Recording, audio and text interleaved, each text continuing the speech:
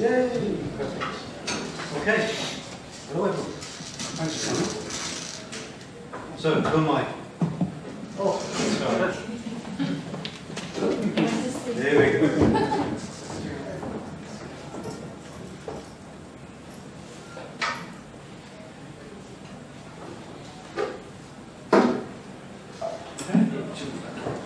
Working? Good.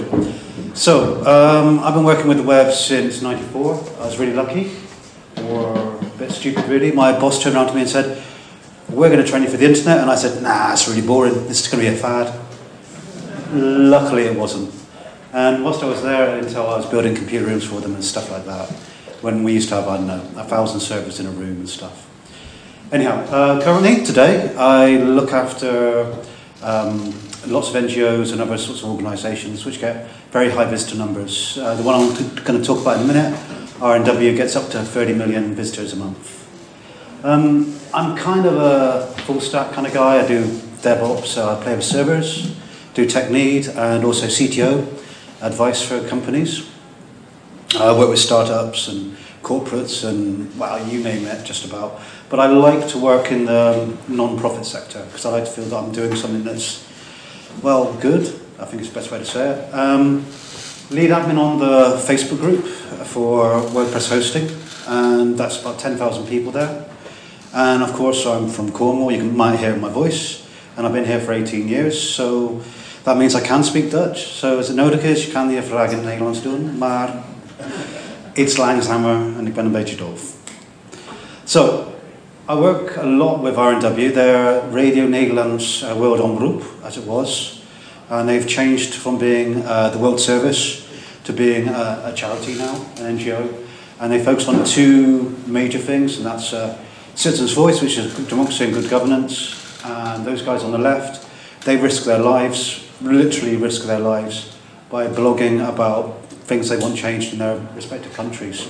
So Yaga's in Burundi, the poorest place in Africa. Bembere's Mali, Habari is in Congo. The one that's bottom left is actually Libya. Then we've got Yemen, that's got the slowest internet in the world.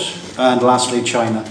There's one there for problems with migrant workers and getting sexually assaulted and stuff. So we try and deal with these things.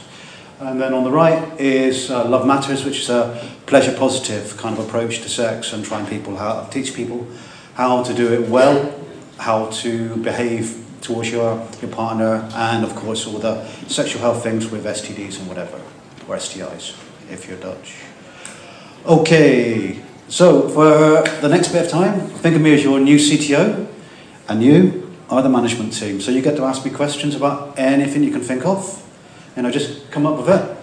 And please join in, because it's going to help both of us to have a better time. And yes, I will be mentioning companies throughout and showing people's names and faces. I have no affiliation with any of these, so I'm not getting any kickbacks, well, unless they buy me beer later. Okay. Thank you. So, first things first, you do get what you pay for. I'm sure it's got a Dutch one as well. So, what is a hosting provider? It's somebody that looks after the software and the hardware and creates the internet links for you so that you can have your website.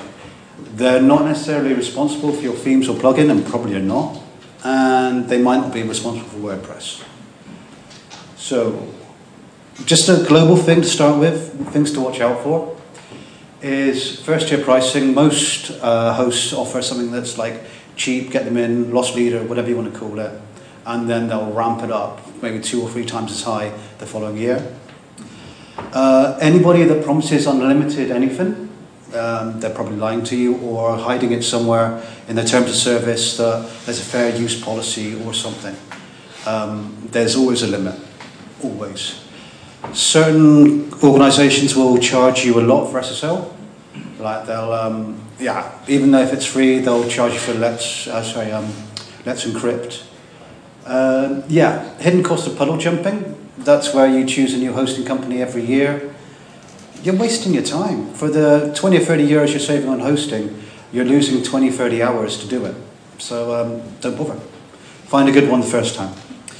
And the biggest thing to watch out for is you really should choose your hosting to be near where your client base is. Oh, that's going to be difficult if they're global, but if you can, choose somebody that's local to you. Okay, so who are you? Is there anybody here that's a blogger by trade? No? Good.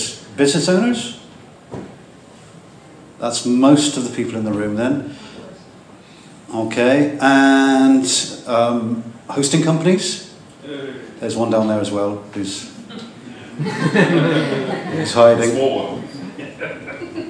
Okay, so we've got a decent cross-section. Is there anybody here that, apart from the hosting companies now, that deals in really high numbers of visitors? I mean, I'm talking millions plus. No. Okay, cool. So we'll kind of focus on those a little bit more. The options for you guys. So, first things first, before you buy anything, you make a shopping list. And yeah, there's lots of questions you've got to ask, not just of yourselves and your organisation, but maybe of the developer you're working with, and find out as much information about what you need. So, you know, where are your customers? What sort of content do you have? Are you like really image heavy? Are you, I don't know, a video site? Are you a portfolio site for your photography? What kind of data space do you need? Do you need e-commerce? All these other questions will help you come down to who you really need.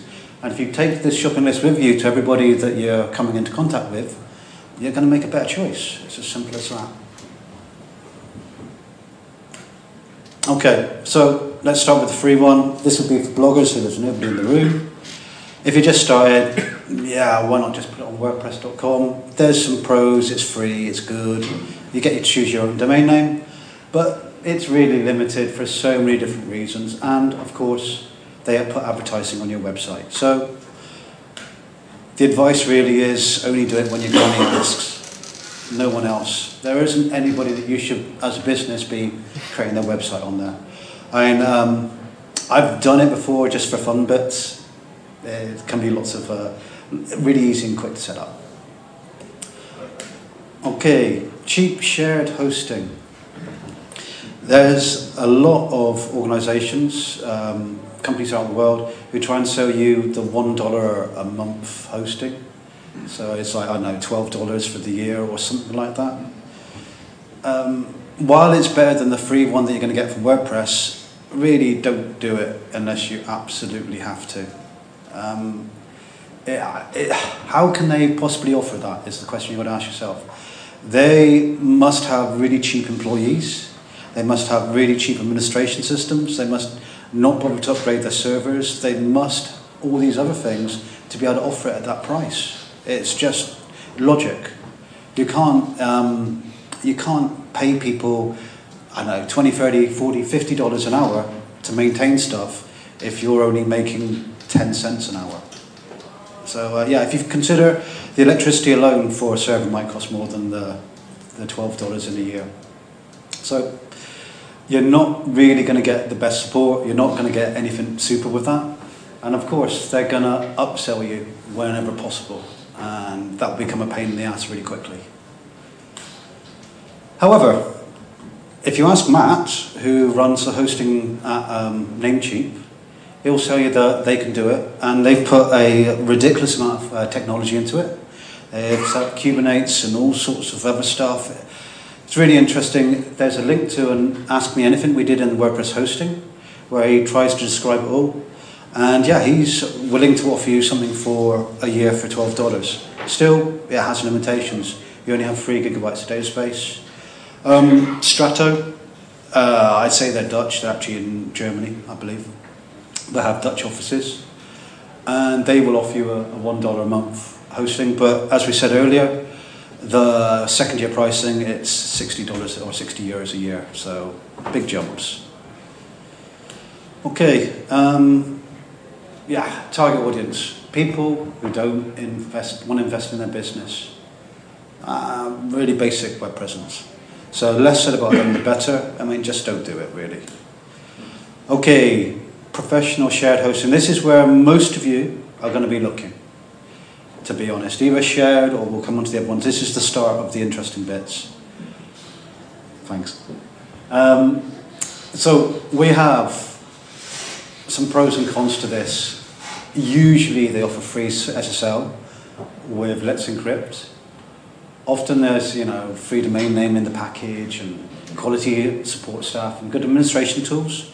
Everybody's got a cPanel or something similar, or a Plesk. But it also has other problems. I mean, the biggest possibles is this one here. Possible that it'll be out of action for a long time because something else on the server, somebody else's website, is causing problem with your website. Some companies will put thousands and thousands and thousands of websites onto one server and just try and make it work, and that's how they make their profits. And so you've got to try and talk to the agency first, or sorry, to the company first, try and find out how they work. So you find out, will you get screwed if somebody else is causing a problem? Okay, and you also might not have SSH access. That's a secure way of logging into the server. If you're really into technology, you might want that. So have it on your shopping list. Make sure of what you're buying. Oh, and again, of course, the upsell for a fix. Okay, starting price, probably around $20. 15 euros or so. And yeah, it's people that value their stuff. It is suitable for a business, but it's still lower tier. Yeah, if you get like a really high amount of traffic, your post goes viral or something, it could just fall out of the water really quickly, and the company's telling you that you've got to pay more money or something. So yeah, you might need to work with them if you're doing a marketing plan where you're getting a lot of new visitors. You need to let them know what's going on so that they can maybe create a burst capability. Okay, so there's the usual suspects for the class leading web hosts. Now, Histo at the left there, he's done a great AMA. You can also go and have a look at that. He's from SiteGround. They are in the WordPress hosting group probably recommended the most. Next is Flywheel. They also get a lot of recommendations. And Rick's also did a lovely AMA. David, I mean, the thing to point out here is all of these people will take the time to speak to you. You don't have to just go and look at what offerings on the website. They'll chat with you for however long is needed just to make sure that you're happy. They want to have good customers, just as much as you want to have a good thing. So really try and take the time to do it well, and you won't be upset when it comes to that second year or third year or whatever. And then there's Hamlin at the end there for Pantheon. Okay. And we have our WP Engine guy down here who knows everything about hosting ever.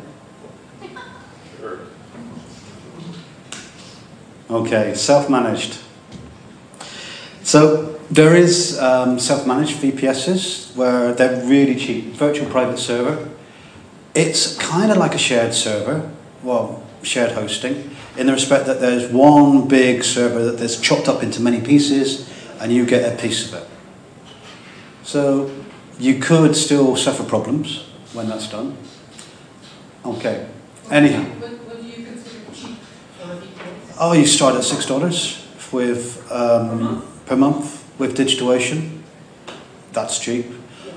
Very, very cheap. But you're the one that has to install it. You're the one that has to set it up. You're the one that owns the security. You're the one. And if you don't have time to do that, it's going to be a real pain. And also, if you, of course, if you have lots of customers all on, yeah, a real pain. So, yeah, extremely fast. They're in good locations. If you look at DigitalOcean, Linode, or any of the others, they have plenty of locations. You can choose where you want it to be, so it's near your customers. But, like I say, you own it. You manage it, you secure it, and ownership takes a lot of time. And my advice is, unless you're really desperate to save money and are technical, don't do it. Even if you're technical and know what you're doing, consider it twice, because you can probably make more money doing other work than fixing your own websites. Okay, so there's like a bunch of jargony terms, you know, PHP, Varnish, Nginx, Apache, Redis, Memcache, Postfix. If you know them, great, crack on in, have a go. If you don't do it. Okay, so The ones on the left are the really cheapy ones. They start at like $6, $10 for a month for a thing. The ones on the right are the ones that get expensive and are also much more difficult to understand their product offering. If you're not an expert in, I don't know, AWS, the Amazon Web Services, you can end up spending a lot of money you don't need to spend. So it's really worth considering for any of those ones on the right to try and find an expert to help you if you're going to do that. One of the experts I've worked with before, when I was working with an organisation, we went through, and myself and Rackspace did this, where they had, I think there was 230 line items that we had all going through AWS. Rackspace came in and worked out that only 120 of those were needed. So 110 things were being paid for each month that just didn't need to exist, or could have been, moved into one. So really consider getting an expert in if you're going to go down this route. Okay, and of course, to be a proper web host, you've got to have enough people available 24 hours a day to do the support. So that's a minimum of 6 people every day, and then you've got weekends as well, because you've got 2 people for 8 hours, 3 times that every day. It's a lot of people you've got to have. So consider it twice before you jump in there. Okay, and managed VPSs. This is probably the sweet spot at the moment in hosting of where people are making the most advantage of their own money when they're paying for hosting. You can grow quite quickly with it. You don't have to support it, of course. It's things that have a proven track record. So, for example, a company that is doing managed VPS, they will work out the best platform, the best stack that they can have. So what version of PHP, what version of Redis, all these other little bits, and plug them all together for you so you don't have to think twice about it. And they'll also control the security, which is a big thing you don't want to be responsible for. Big thing. And, okay, some of them don't offer you SSH access because if you can log in as root, you can break everything. You can't always install everything you want. There's an example there, fail to ban, which is a thing you can use at PHP level to ban people by IP addresses. Yeah, and I could say you have to be a bit savvy when making the purchase to spec it out properly. So you still might want to speak to your developer a little bit extra and say, okay, how much memory do I need? How much disk space do I need? What's it going to be in 2 years' time? How big is it going to be? And start to look at things on that level. Okay, managed starts at about $10 a month. I think that is Cloudflare and OneCloud are both doing the same thing there. But the big thing to recognize is that if you really want to use this kind of thing, you're going to have to pay more for support, I think is the best way to put it. So even though it's there for $10, if you want to get great cracking support, you're going to pay more money. Yeah, this is probably where most of you are going to be looking right now.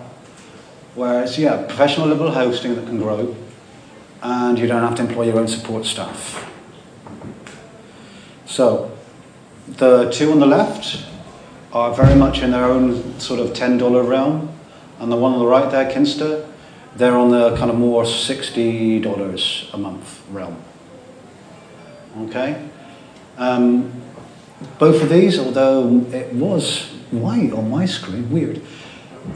Mr. Sam, he's done an AMA on the group, so you can have a look at that. And so is RF, so you can also look at that. RunCloud are based in Malaysia, so yeah, it can be difficult if you want to speak in our time to them.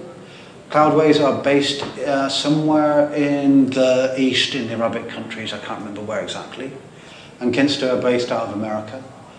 Kinsta give amazing support, really will go above and beyond. They'll try and look into your problems, into your theme, into your plugins and whatever. They're not going to rewrite your code, but they'll tell you where the problem is. And yeah, again, you can find these people on Facebook and you can talk to them and they'll be glad to speak to you. So, recommendation? First of all, always check out that the company will do what you want to do. So if your developer has done something special, then you want to know it and you want to talk to them first. And if you want great support, pay for it. Okay, managed hosting. This can be on shared, it can be on your own server, but it's just general managed hosting. There's some companies, some in the room, that work in this sphere, then they do it really well. We'll come on to the list of the best ones, well, the class leading ones in a minute. But where they really focus on is providing a platform where you can work and forget about it. It's not that you have to ever think about what's happening on the hosting. So this is a really interesting one for people that maybe had a website designed once and don't want to touch it again in future. It's just needs to work. It needs to be online. Most of these will gladly put on WooCommerce and all those sort of other stuff really well. Biggest problem I found with managed hosting is the account management. Often is American time. So if you're looking for the class leading one, you might find yourself having to talk to them at 7 o'clock at night. And for me, that's not good. And so I'd rather choose somebody that's more local. WP Engine does have European presence. The guys here have European presence, well, Hilversum presence. There is others, but if you Pantheon, for example, if you really want to speak to an account manager, it's really late at night for us. So yeah, you've got to really want their help to be going down that path. Okay, so price. Variable, but always expensive. I think that's just the best way to put it. You pay for what you get. It's for your large business, digital agencies, those who want to be resellers. You want a comprehensive solution that's always going to work, really secure, really, really fast, really great. And yeah, it's where to aim if you already have a successful online presence. If you're already live, if you've already and you're looking to go that next step up, these are the people to talk to. Okay, and here's a bit of a checklist of all the stuff that they might possibly ask you to be able to join them. This is a checklist I had from a combination of WP Engine and True. And they're looking to see how big your databases are, how big your files are. So you might still need somebody technical to go out and find this information for you so you're able to buy the right stuff. Again, it's to save yourself money long term. Rather than looking at, well, I can buy the thing for 400 euros a month when you can actually afford, sorry, you might have to pay for the one that's 600 or you might only need the one that's 200. Okay. Servo, WP Engine. Is there anybody else? No, unfortunately. Pagely, Joshua there, he maintains that he invented the managed hosting way of working, and everybody else is a copy. The guys down the bottom there, WPX, they say that they will bend over backwards to make anything happen on hosting that you need. So they're an interesting proposition. Surfbow, they say that they have the fastest hosting on the planet. So, and they're willing to let you test it out at any point in time. I put in there Kinsta, although they're using the infrastructure of other people, just because they really do put the time to be a managed situation. They're really going to try hard for you and not just for them, unlike some hosts do. Okay, dedicated hosting. This is where you want your own server to yourself and no one else can share it or touch it or whatever. Yeah, it's going to be so fast. It's going to be blistering with speed. You're never going to have contention. That's one of the problems with VPSs or with shared hosting. That there might be contention for processing or disk or memory or whatever. Some hosts are really good at it and don't have that problem, but some aren't so good. You're going to get good support, and of course you can put as many websites as you want on it. Well, I say as many as you want, obviously the thousands, then you're going to need more dedicated machines. Okay. It's going to get expensive, really expensive, and upgrading can be an absolute pain in the ass. For example, if you want to upgrade the memory, the whole system's going to be shut down, somebody's going to take it out of the rack, put some new memory in. If you want a bigger disk, it's the same if you want to upgrade the processor. So it can be very expensive and time consuming to do that kind of thing, whereas other types of hosting will take that into account and that they can do the upgrading and work around these problems. Okay, so price variable, really expensive. Yeah, fast performance of the hardware. If you're into e-commerce, something like that, yeah, it's a good choice. It's just higher tier, really kind of, you're looking almost enterprise. I would think if you're doing something like a successful online anything, this is a really good place to be in. And yeah, of course, like VPS is, you don't have to use a hosting company in this country, but if you put one in this country and your audience is in the Netherlands, it's going to be faster for the people in the Netherlands. Okay, so, oh yeah, remember to choose one that has support in your prime time. That's a big one. I was with Paisley a couple of years ago for hosting, and I could never get support during the daytime because they were only working banking hours of America time. So, pain in the ass. Be very careful of that one. Okay, co-location, that's where it's your hardware, somebody else's computer room. To be honest with you, it's a really bad deal. You're taking away a lot of the benefits that you could have by having a great hosting company look after everything by slapping your stuff into a computer room.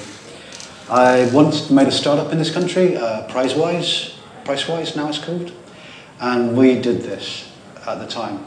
We made our own servers and put them there, and the amount of times I had to cycle from one side of Amsterdam to the other to turn on the servers again or to reboot them properly. It was just stupid.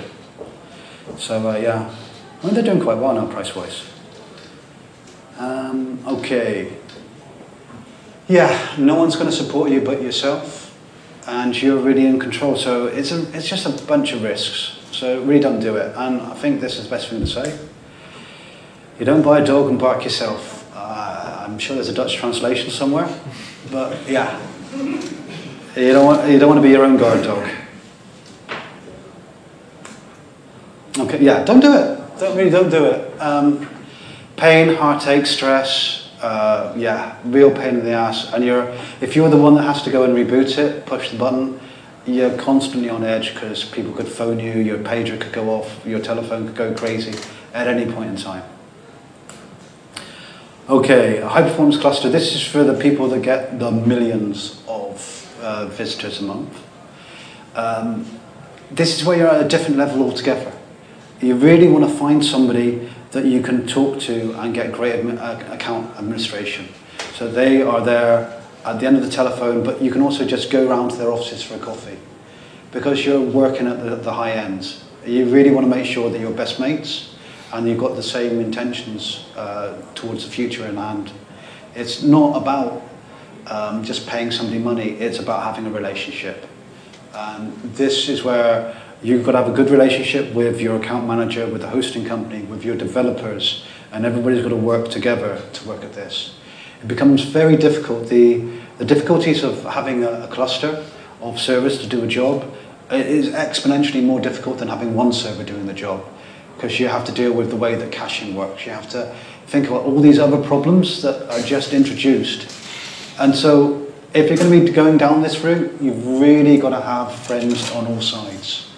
So if you're finding that your hosting company's not working with you, then yeah, seriously consider moving. I did this for R&W last year because they were with a hosting company where account management was taking 3 weeks to respond from an email. And they were getting paid, I don't know how many thousands a month, but it was in the region of 40,000 euros a year for hosting costs. So you would expect somebody would reply. It's not always the case. Because of course, they're also dealing with companies that will have 80,000, 100,000, 200,000 a year to spend. So yeah, you can be a small fry in a big pond. Okay, everything gets a price. Service level agreements can be incredibly costly. If you want somebody to fix something in an hour or be on top of it in 5 minutes, you've got to pay for it. and that can get big in the way of pricing, just as big as employing a whole team of people. Okay, like I say, it's going to be around $40,000, so like let's say 36,000 euros a year to get a decent cluster. So that'd be a pair of database servers, a pair of web servers, a pair of varnish, and a pair of load balancers, and have them all singing together and working. And yeah, that will get you up to, I don't know, say 30, 40 million visitors a month. No problem at all. Once you get over that, you've got to start looking a little bit differently. Maybe just adding more hardware, maybe having different locations. We can maybe talk about that later if anybody's got questions. Like I say, really have somebody that's close enough to visit.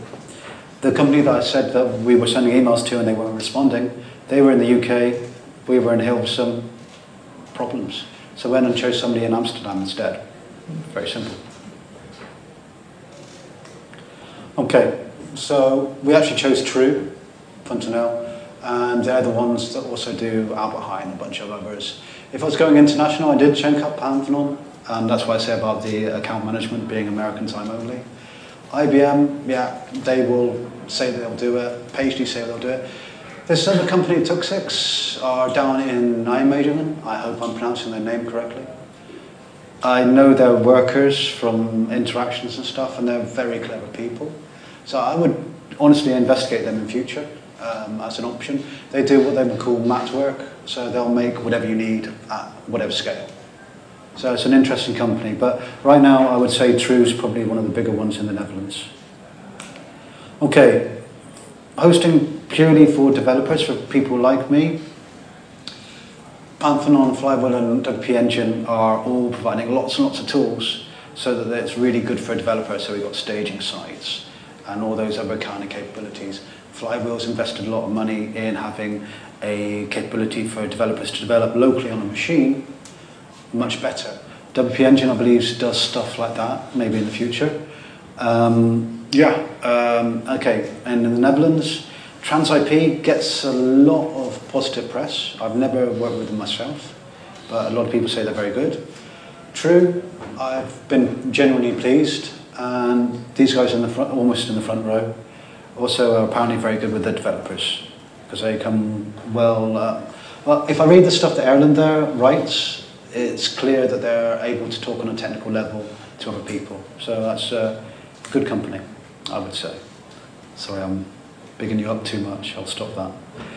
Okay, resellers.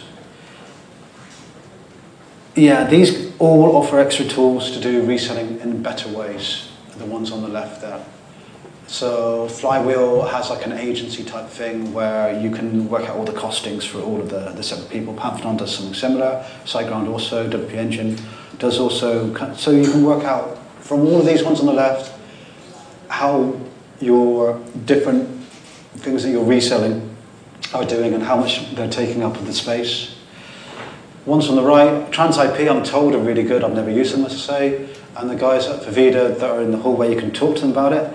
They are not really providing many tools, but what they do is force a situation where they're forcing you to resell properly and preventing you from, if your company goes out of business, that your customers are screwed.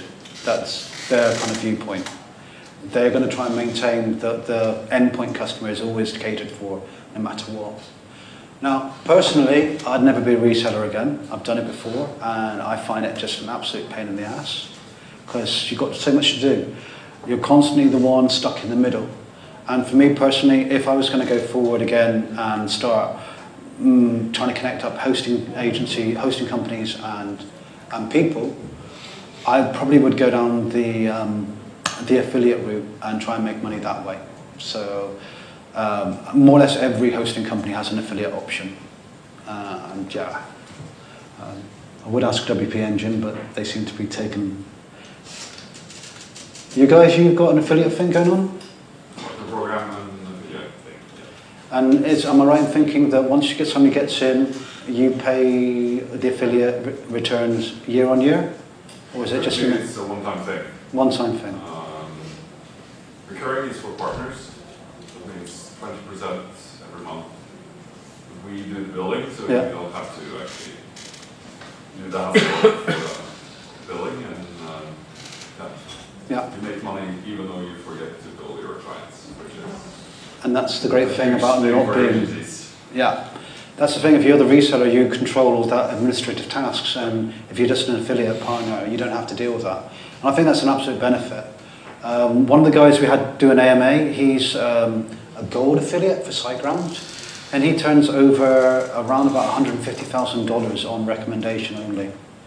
So, yeah. If you want to look him up, Online Media Masters is Tom, and if you want to look him up, you can see what he's doing. He makes very long, detailed posts, makes great recommendations. People click through, and he makes money. Like I say, 150k a year. WooCommerce focused. There's only two that absolutely say they're WooCommerce focused at the moment, and that's Surfbolt, who have an offering, and Liquid Web, who have an offering. All the other companies I've said today will do WooCommerce, but they're not saying they're focused on it. It's like, it will work, but these guys say they've really focused in on it. Okay, just some cleanup. Which server should I choose, Apache, Nginx, or Lightspeed? To be honest, it doesn't really matter. But if you choose Apache, you're probably going to have less problems if you're the one actually having to maintain it. Nginx, it's the new kid on the block that's taken over, but all of the old development has all been done against Apache, all the testing, all that htaccess stuff, it's all Apache. Nginx gives greater visitor numbers, so you get more bang for your buck. Lightspeed, some people love it, but others say that it's no better than the other two, and the other two are free. Okay, really small common questions. Should I buy my domain name from my host? Nope. No, because they can hold you to ransom. Had it. Should you have email on your server? No, definitely not, because it can become an absolute nightmare. Yeah, there's 4 or 5 different ones that are really good. SendGrid, Mandrill, Mailgun, you name it. There's others that will send emails for you, and they have a better capability than you to make sure it gets delivered, because all of their sending servers have been recognized for a much longer time. Should I get an SSL certificate from my host? Well, I'm going to say yeah, because otherwise you have to go and get all sorts of things sorted out from them, go and do all sorts of man-in-the-middle bullshit that you don't want to be involved in. So just let them do it. Should I buy a CDN, a host with a CDN? Maybe. We'll come on to that a bit more in a minute. And should I use a web application firewall? Yeah, anything you can do to increase security is a good thing. Okay, CDNs.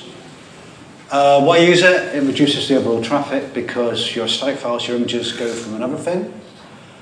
And yeah, hopefully it puts the bits and bytes closer to the user. Not always true.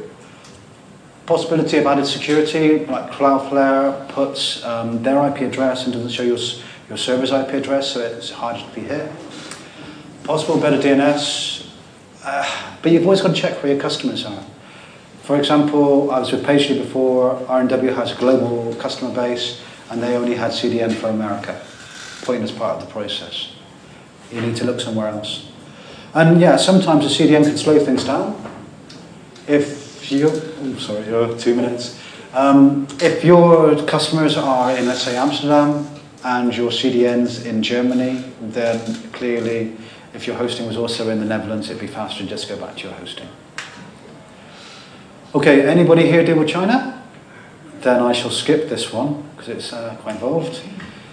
Quickly, GDPR. Everybody's got to have a processing agreement. Make sure that you understand it. I personally set up my time to forget for when somebody asks to be removed to be the equal of the backup retention period. Also consider where you host, because the NSA can touch you if you're anywhere in America. So that can be a problem if you're an NGO that goes against governments. Avoid EIG companies. There's a full list.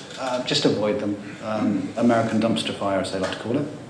What's wrong with them? They have a very long history of buying good companies, taking away all of their funding, not upgrading anything, and having very poor support.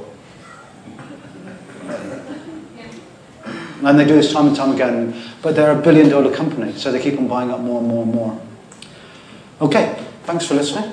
You can find me on WordPress, in Facebook. There's the hosting group. You can always come and join and ask questions. You're always welcome.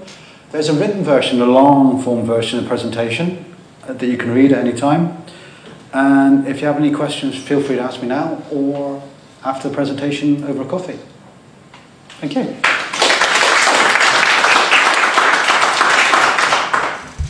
Okay, any questions? I'm sure we can do a minute or two. All right. Good. If not, a Either few they both minutes fall asleep. between now and the next one, so Perfect. stretch your legs.